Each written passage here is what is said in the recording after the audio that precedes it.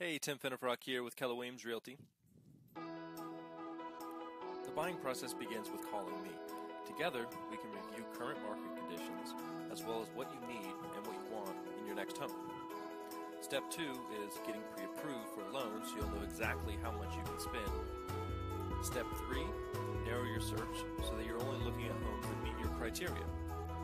Step 4, when you're ready to make an offer, I can help negotiate the price and terms so you get the best deal possible. Step 5, get the home inspected. And the last step is closing. That's when you take possession of your new home. So if you're thinking about buying, don't wait. Give me a call today. I'd be happy to sit down with you and go over these steps, as well as answer any other questions you have about buying a home. Call or text me today.